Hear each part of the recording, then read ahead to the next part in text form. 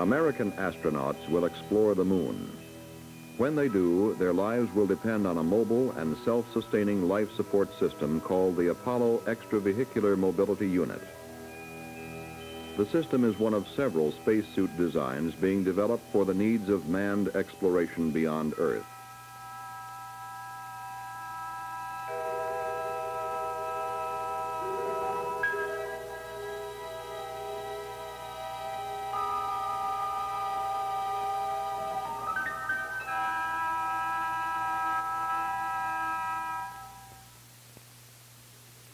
To better understand the purpose of a lunar spacesuit, let's let our friend Andy Astronaut demonstrate the hazards lunar explorers will encounter. If Andy were to step out on the surface of the moon without a spacesuit, this is what would happen. In the near vacuum of space, the gases within his body would immediately expand.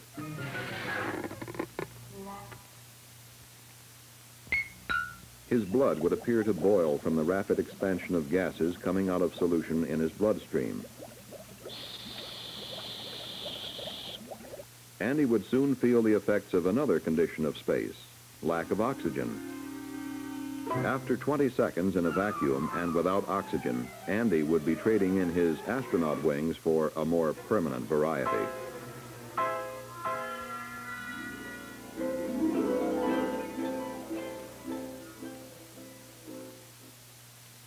But let's give Andy a break. At least now he has oxygen and a pressurized atmosphere. But it looks as though we forgot something.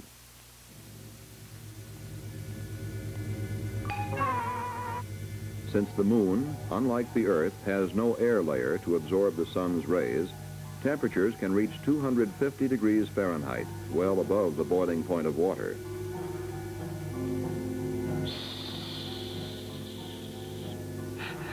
There is also the problem of heat conduction. The soles of ordinary boots would provide scant insulation from the heat of the sunlit lunar surface. But that's not all. In addition, glare, infrared radiation, and ultraviolet rays from the sun could permanently damage Andy's eyes.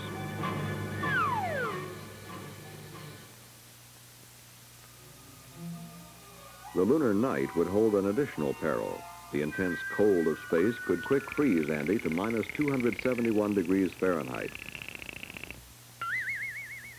300 degrees below the freezing point of water.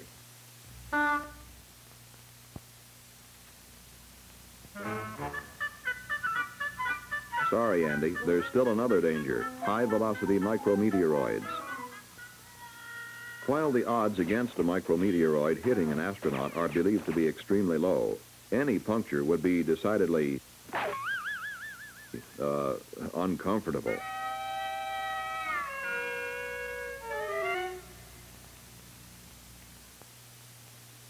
The Apollo Extravehicular Mobility Unit, or EMU, has been designed to protect astronauts from the hazards we have just seen.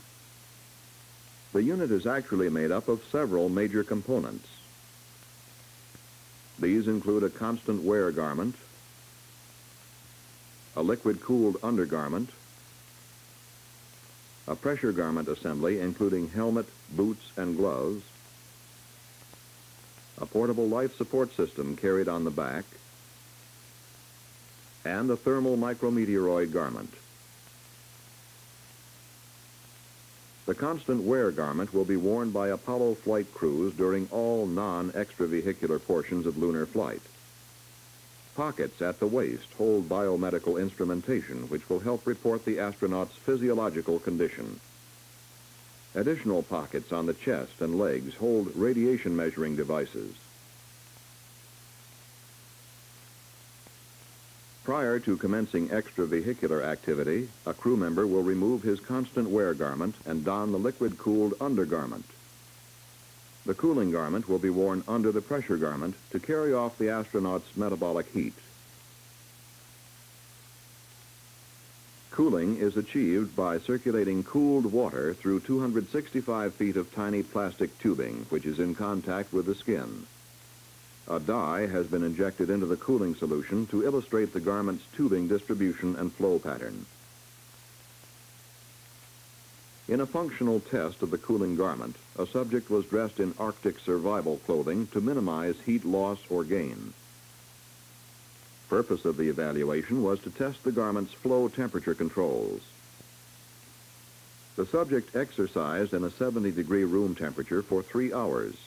He did not perceptibly perspire and remained comfortable the entire time. The pressure garment is constructed of an inner gas retention layer and an outer nylon covering designed to maintain the garment's shape against internal suit pressures. Specially designed joints provide for shoulder, elbow, wrist, thigh, knee, and ankle mobility. Operational use of the suit will be with a 100% oxygen atmosphere at 3.7 pounds per square inch pressure.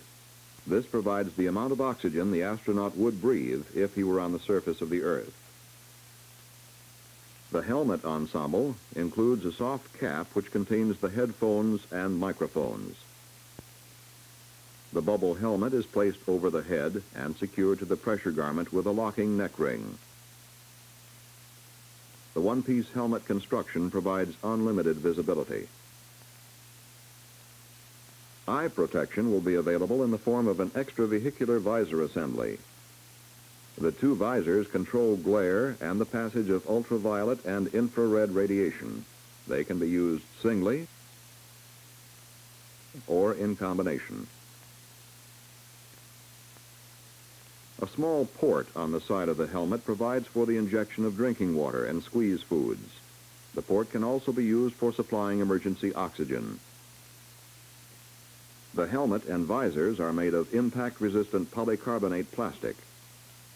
The slow-motion camera catches a 7-pound weight being dropped from a height of 4 feet onto a polycarbonate visor. The portable life support system weighs approximately 50 Earth pounds and will be used on all extravehicular missions. As shown in this schematic diagram, oxygen is fed into the pressure garment assembly where it picks up carbon dioxide, heat, and moisture. The expired gas then passes through a carbon dioxide absorbent, through a heat exchanger where the gas is cooled, and through a water separator which removes moisture from the gas stream. A fan maintains continuous gas circulation. The backpack also contains a water circulation system for removing the excess body heat picked up by the liquid-cooled undergarment. An immersed pump maintains a constant flow of liquid through the heat exchanger. The water separator is used to trap water vapor condensed as the gas stream passes through the heat exchanger. The water is collected in a reservoir where it builds up pressure against the bladder of a second water supply system. Water from the second system is forced through the heat exchanger where it is evaporated to the vacuum of space. The evaporative action provides the cooling of the gas and liquid loops. The backpack also contains a communications and telemetry package and a battery which supplies electrical power to the backpack equipment. An antenna is used to transmit bioinstrumentation data as well as two-way voice communication. In the event of a suit puncture or loss of the primary oxygen supply, lunar astronauts will have a secondary oxygen source in the form of this emergency oxygen supply system. A tug on the ball handle will release a 5-minute metered supply of oxygen. In this development model, the oxygen bottle is contained in a zippered pouch to facilitate attachment to the pressure garment. The feed hose would be inserted into the helmet before extravehicular activity is begun. When an astronaut steps into the extremes of heat and cold on the lunar surface, he will wear the thermal micrometeoroid garment as a means of minimizing temperature fluctuations within the EMU. The garment serves an additional purpose in protecting the astronaut against micrometeoroid impacts. The garment is chiefly constructed of alternating layers of Dacron and aluminized mylar sandwiched between a nylon cloth covering. Tests were conducted with the garment to evaluate its use with the EMU under simulated lunar surface conditions. An instrumented mannequin, heated to simulate the metabolic output of a working crewman, was placed in a developmental pressure suit fitted with a thermal micrometeoroid garment. The EMU assembly was placed in a vacuum chamber equipped to simulate the cold, solar heating, and infrared radiation of the lunar surface. The tests showed that the garment prevented any significant heat leak in or out of the EMU. Insulated sole sandals are being studied to protect the wearer against conductive heat loss or gain through the boot soles. The sandals would provide a larger tractive footprint in the relatively unknown lunar surface material. Exhaustive testing of the EMU components has included performance demonstrations under simulated lunar gravity. Lunar gravity, 1/6 that of Earth gravity, can be produced aboard aircraft flying parabolic trajectories. Such flights were used to determine helmet impact stresses during simulated lunar gravity. The subject, wearing an instrumented helmet, dove into a bed of rocks believed to approximate the size and type that will be found on the lunar surface.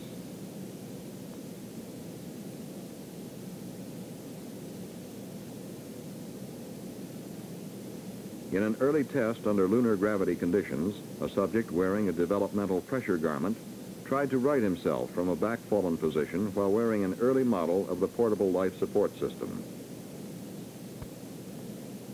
The test revealed that an astronaut could not get to his feet while wearing the particular backpack design.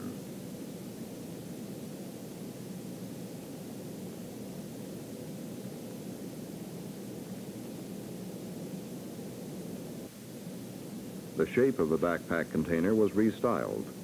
The newer design proved satisfactory in allowing the subject to regain his footing.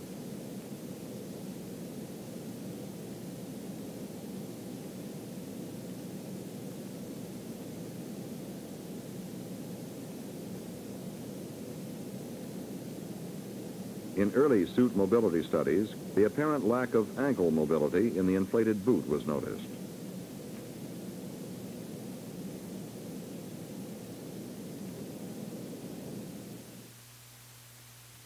Subsequent X-ray studies by NASA's Manned Spacecraft Center, Houston, Texas, and the Baylor University College of Medicine provided a unique insight into human joint mobility range and the restrictions imposed on mobility by spacesuit fixtures. Data resulting from the study aided the redesign of suit features to produce the desired mobility range. A major portion of an astronaut's duties on the moon will consist of setting up experiments and taking scientific measurements. The equipment for these experiments will be packed in special boxes carried in the lunar module's descent stage. To determine the astronaut's ability to remove and handle the scientific packages under 1/6 gravity conditions, parabolic flights were again made in the KC-135. 6 test packages were used, ranging in weight from 45 to 180 Earth pounds. The subject experienced no difficulty in handling the heaviest load.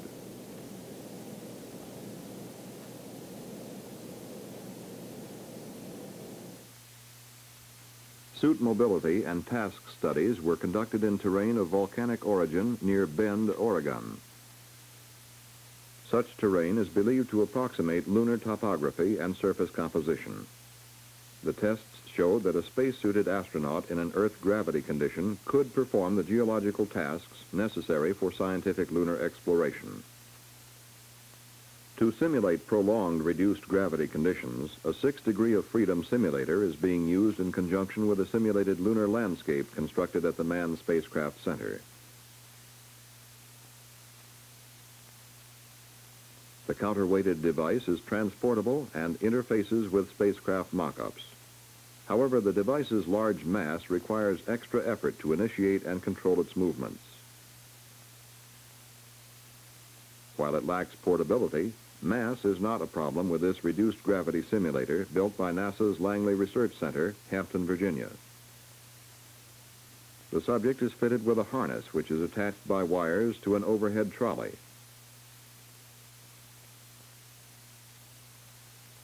The runway is tilted to produce the lunar gravity gradient.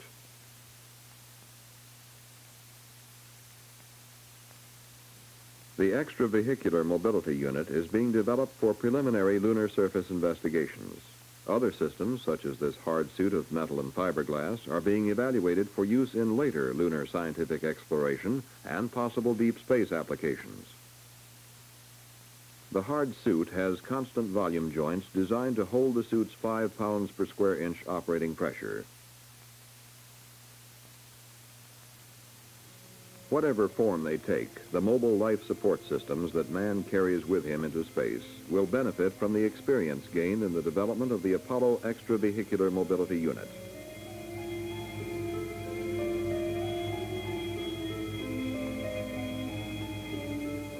The EMU is one of many technical accomplishments accruing in the pursuit of our national goal, United States leadership in space.